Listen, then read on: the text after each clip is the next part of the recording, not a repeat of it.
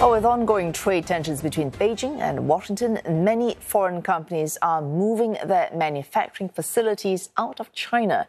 And Malaysia is benefiting from the exodus as these companies set up production hubs in other countries under a business strategy to diversify and thus cut risk, known as China Plus One.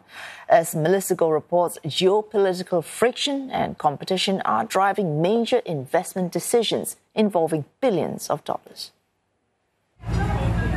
Malaysia is said to be in a sweet spot. It has a 50-year head start in semiconductor manufacturing since US chip giant Intel set up its plant in the northern state of Penang. The existing ecosystem, in particular at Penang and adjacent Kulim Kedah, is a magnet for tech companies seeking to de-risk amid intense rivalries between the US and China over cutting-edge technologies.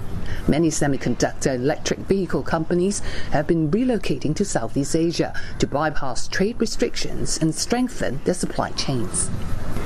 We are friendly to both China and the United States, and because of the trade war between them, we become a very suitable conduit to balance the trade war between these two countries, where I have mentioned that China, and not only China, actually European countries are also relocating to Malaysia because they want to export their product to China. Prime Minister Anwar Ibrahim, who's been travelling overseas, has been on a charm offensive to woo high-tech investments. We are, of course, at your service.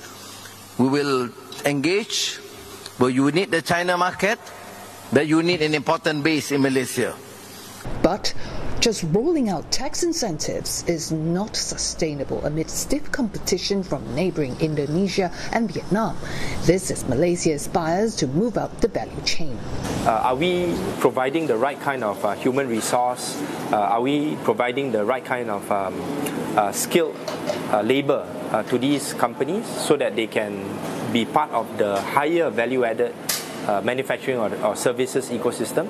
And I think this is a challenge that many companies face. On top of that, Malaysia is said to be facing constraints in its local supply chains. We've seen examples of how some Chinese companies who have come into Malaysia in the past, they do not fully integrate with the local supply chain. And what this means is that the local SMEs in Malaysia and other companies, they are not able to benefit from the FDI coming into Malaysia. Since 2021, Malaysia has seen a steady increase in foreign direct investment in its tech sector. Chip giants Intel and Infineon Technologies are each investing $7 billion to include design and advanced chip making beyond packaging, assembling and testing. Austrian tech giant AT&S is producing high-end circuit boards, while Nvidia is teaming up with local conglomerate YTL to develop a multi-billion-dollar artificial intelligence cloud and supercomputer infrastructure in Malaysia. Ensuring local participation to create national champions is a key pillar of Malaysia's government strategy going forward. We are also engaging Malaysian companies, Malaysian investors, especially the government-linked investment companies, to see how they can participate as well.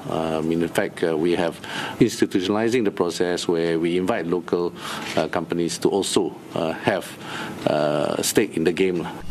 Malaysia is currently the sixth largest exporter of semiconductors in the world, accounting for about 13% of the global market. Now, while Malaysia is eager to bolster its position in the global semiconductor supply chain, the government is also aware of the risk of exposing the economy to greater volatility from an unpredictable tech cycle. But for now, the country is on the good path to becoming a hot spot in the electronics industry globally. Melissa Go, CNA, Kuala Lumpur.